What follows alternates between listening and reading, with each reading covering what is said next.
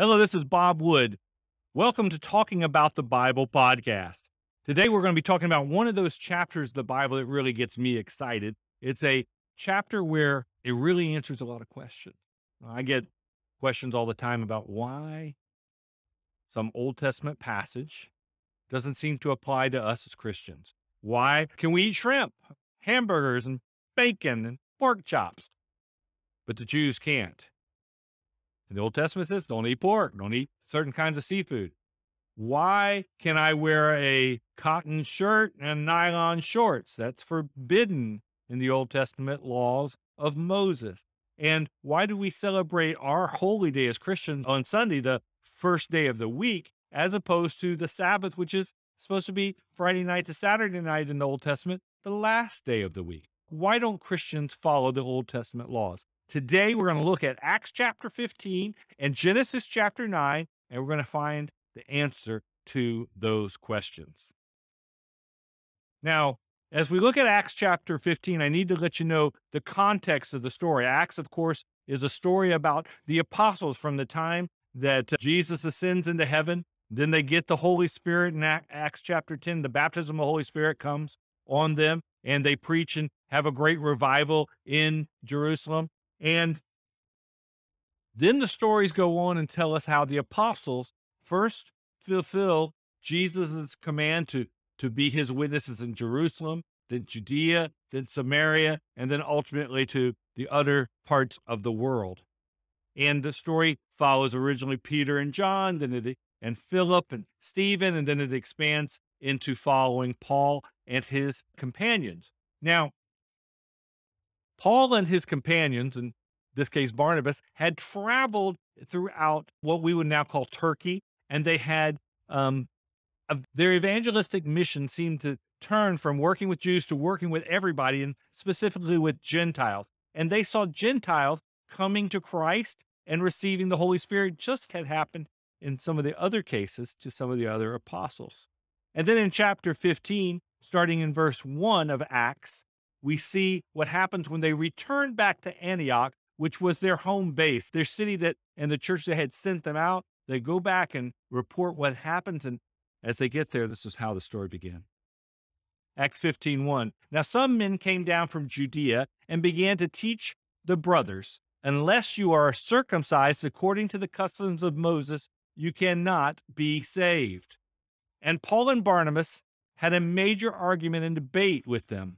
The church appointed Paul and Barnabas and some others from among them to go up to meet with the apostles and elders in Jerusalem about this point of disagreement. So they were sent on their way by the church, and as they passed through both Phoenicia and Samaria, they were related at length the conversions of the Gentiles and bringing great joy to all the brothers. When they arrived in Jerusalem, they were received by the church and the apostles and the elders, and they reported all the things that God had done with them. As we can see in the story, that it started with a debate, with a problem in Antioch about whether a Christian man needed to be circumcised. The Jewish law was very clear. Jews, on the 8th day, the boys were to be circumcised. When you converted into Judaism, it was also expected that you would become circumcised. So these preachers who had come from Jerusalem and shared with the Gentile believers said, hey, you guys, you need to get circumcised. And so they decided to send a delegation to go and find out what the other apostles, other than Paul, thought about this issue. But some from the religious party of the Pharisees, when they got to Jerusalem, this verse is talking about, but some from the religious party of the Pharisees who had believed stood up and said, it's necessary to circumcise the Gentiles and to order them to observe the law of Moses. So when they get to Jerusalem and they're met with the church and they're discussing the issue in a council, some of the Christians who had once been Pharisees, but now were believers in Christ, said it's necessary for the Gentiles, that's people who are not Jewish, to be circumcised, and they should be ordered to follow all the laws of Moses. So that means Paul and Barnabas' mission really needed to go back and fix everything because they had taught incorrectly that you didn't need to be circumcised and you didn't need to follow the laws of Moses. Now, continuing on in verse 6, it says, both the apostles and the elders met together to deliberate about this matter. And who are the apostles and who are the elders? The apostles, we know these are Jesus' original disciples and those who were called by him to spread the gospel. Elders seem to be a group of people who were long-term followers of Jesus. Let's see what happens next. After there had been much debate, Peter stood up and said to them, brothers, you know that some time ago God chose me to preach to the Gentiles so they would hear the message of the gospel and believe. And God, who knows the heart, has testified to them by giving them the Holy Spirit, just as he did to us. And he made no distinction between them and us, cleansing their hearts by faith. So now, why are you putting God to the test by placing on the neck of the disciples a yoke that neither our ancestors nor we have been able to bear? On the contrary, we believe that we are saved through the grace of the Lord Jesus in the same way as they are. The whole group kept quiet and listened to Barnabas and Paul while they explained all the miraculous signs and wonders God had done among the Gentiles through them. Paul and Barnabas give testimony, but really Peter's testimony is really critical because you have to remember, Peter was one of the original disciples. He's the leader of the group of the disciples. He is so important to that group that when he gets up and says, our ancestors and us couldn't bear the yoke, the difficult weight of the law of Moses, and why are we putting it on these believers? God has given testimony that they are his by giving these Gentiles the Holy Spirit. The Holy Spirit was the sign that showed Peter that there was nothing required other than faith. That was faith that saved you.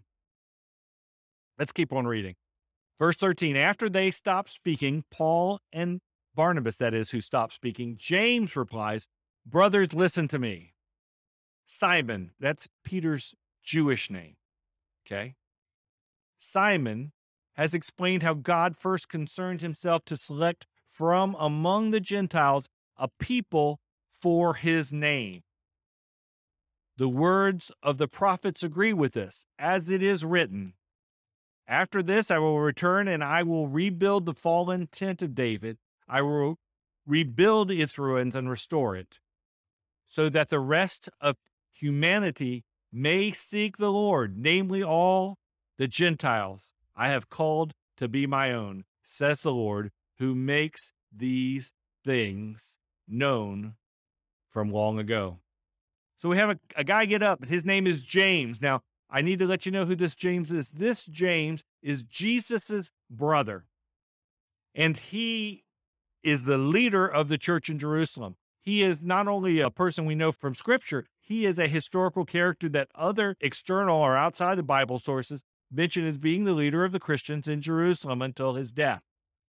Now, James gets up, and with real authority, he points out that the Scriptures had said that the whole purpose of the Jews, the kingdom of David in Jerusalem after they'd been in bondage in Babylon, was so that they could be really a light to the Gentiles, and that the light would draw all the Gentiles to God. What James is saying is that what has happened by the Holy Spirit being given to these believers is that it's a fulfillment of prophecy.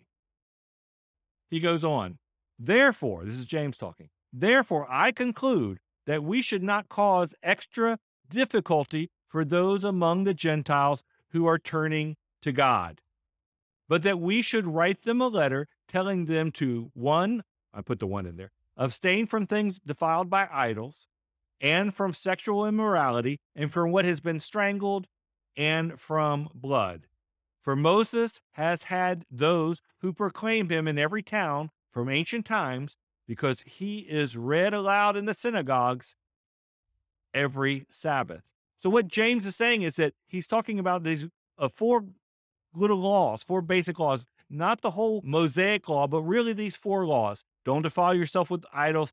Don't have sexual immorality. Number 3 would be to abstain from drinking blood. And number 4 would be to not eat animals who have been strangled. There is a reason for why James picks those laws, and we're going to look at them next.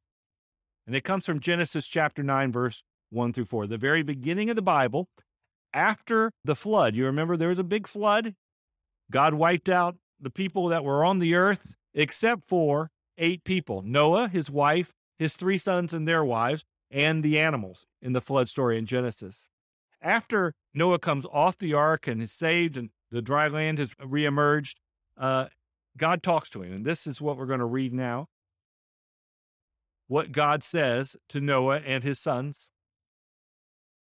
Then God blessed Noah and his sons and said to them, "Be fruitful and multiply and fill the earth. Every living creature of the earth and every bird of the sky will be terrified of you. Everything that creeps from the ground and all the fish of the sea are under your authority. You may eat any moving thing that lives. As I gave you the green plants, I now give you everything. But you must not eat meat with its life, that is, its blood in it." That is the commandments that God gave to Noah. Now, Noah lives a long time before Moses, and these laws are the laws and a covenant that God makes with Noah and his descendants forever. When we see Moses comes out with, and God gives the laws of Moses, God gives his commandments to the Israelites. Those are commandments specifically for the Israelites. It doesn't apply to everyone. It applies to the Israelites. But here, what James has done is he's gone back and said, all they have to do is follow the commandments that Noah gave, and of course, the commandments that Jesus taught, even though he doesn't specifically say that. Let's see what happens next. We're going to go back to Acts chapter 15, verse 22 through 35. Verse 22, then the apostles and the elders with the whole church decided to send men chosen from among them, Judas, called Barsabbas, and Silas, leaders among the brothers, to Antioch with Paul and Barnabas. They sent this letter with them from the apostles and elders, your brothers, to the Gentile brothers and sisters in Antioch, Syria, and Cilicia. Greetings. Since we have heard that some have gone out from among us with no orders from us, and have confused you, upsetting your minds by what they said, we have unanimously decided to choose men to send to you, along with our dear friends Barnabas and Paul, who have risked their lives for the name of our Lord Jesus Christ. Therefore, we are sending Judas and Silas, who will tell you these things themselves in person. For it seems best to the Holy Spirit and to us not to place any greater burden on you than these necessary rules: that you abstain from meat that has been sacrificed to idols, and from blood, and from what has been strangled, and from sexual immorality. If you keep yourselves from doing these things, you will do well. Farewell. So when they were dismissed, they went down to Antioch, and after gathering the entire group together, they delivered the letter. When they read it aloud, the people rejoiced at its encouragement. Both Judas and Silas, who were prophets themselves, encouraged and strengthened the brothers with a long speech. After they had spent some time there, they were sent off in peace by the brothers to those who had sent them. But Paul and Barnabas remained in Antioch, teaching and proclaiming, along with many others, the word of the Lord. Now, as you can see, that the rules that were given to the Gentile believers, which, unless you're a Jewish Christian, applies to us, were only those 4 basic rules and, of course, the teachings of Jesus. The Old Testament laws do apply to us, but it's the laws of Noah that apply to us, not the laws of Moses. The laws that Noah had, which were for all the world, and not the specific ones that were for the Jewish people. So the 4 laws, again, that we have to do is not eat anything offered to idols, avoid sexual immorality. Do not drink blood, and do not drink animals that have been strangled. Now, why is that? There is a prohibition against the eating of blood. And many scholars have wondered about that, why it is. There's clearly in the description in Noah is about that the blood is the life, and that is true. But I think this is my opinion, I think all the way back there in Genesis, God knew what he was going to do. And he knew that the plan would eventually lead to the crucifixion of Jesus on the cross, and that by his blood, we would be saved. So we don't eat animal blood. But we do drink the communion, which we say is the blood of Christ that was given for us for the redemption of sins. That's the blood we drink, not the blood of animals, but the blood of Christ. It's a strange kind of symbolism for our modern era, but it is the Christian symbolism. So I hope this has helped you in understanding that you don't have to worry about all those Jewish laws. We're going to talk more about Acts in the coming months. If you have any questions, please write me at bob@revbobwood.com, bob@revbobwood.com, which you'll find my email in the description section of this video.